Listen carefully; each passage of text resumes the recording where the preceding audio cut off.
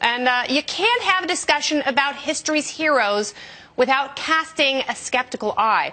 And helping us do that is a man who sees 2020 when it comes to presidents who receive more credit than they're due. Judge Andrew Napolitano joins us. He's the author of Theodore and Woodrow, How Two American Presidents Destroyed Constitutional Freedom.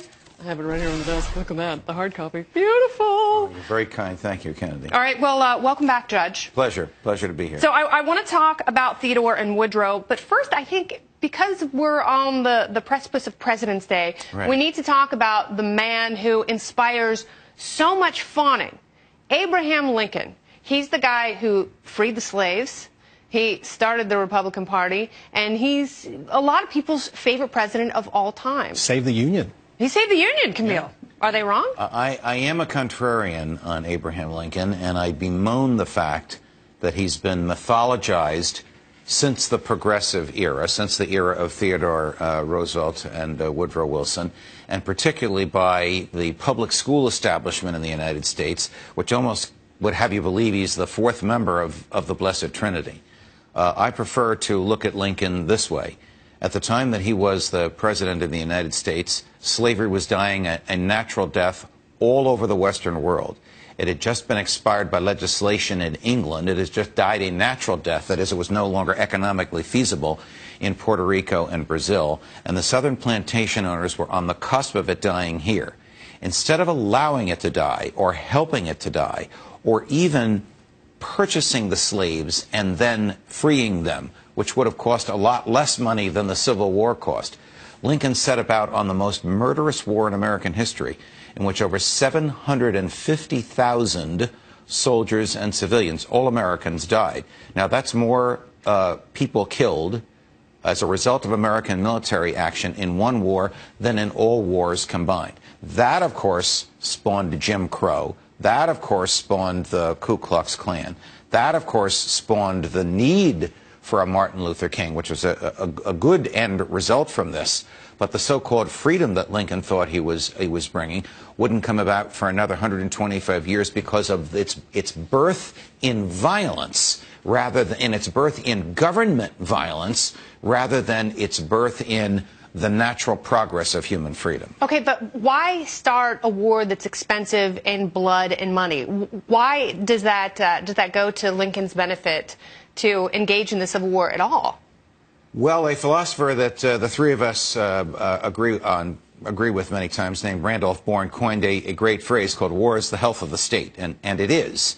And even civil wars, when they are fought, causes people to rally around the government that governs the area that they're in. So when Abraham Lincoln fought the Civil War, he was able to enact an unconstitutional income tax, which people paid, which was eventually declared unconstitutional by the Supreme Court. Of course, the money wasn't returned.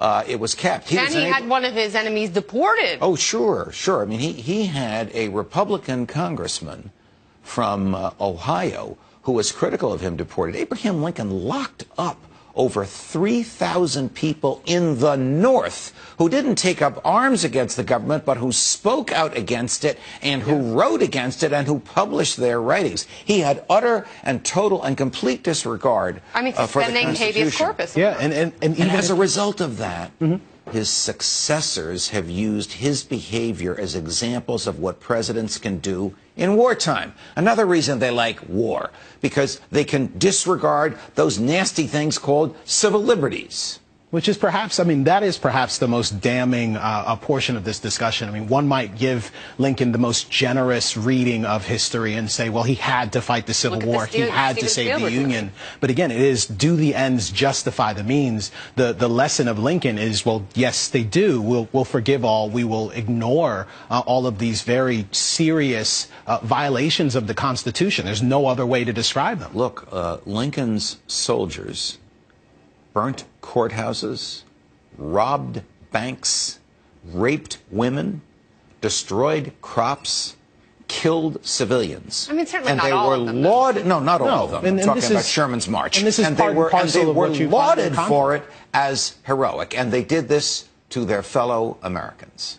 This is hardly something out of with a myth of godlike stature you would expect to come, and yet it did, because of the demonizing of the South. Look, it's not even altogether clear if slavery was the reason for secession. Sure. But largely, the impetus for secession was tariffs that were being collected at southern ports and spent by northern politicians. All right, we could spend all day on Lincoln, and maybe at some point we will, because he is a complex man who still, I mean, there's still a lot of people who love him and defend him and who say that if you are so opposed to Abraham Lincoln, you know, that is in itself racist. Yes, people will say that. Right. They do. I, of course, reject that. Let's move on to someone who... You have to be able to discuss every president with equanimity without being tarred with a brush that won't come off. Certainly. What about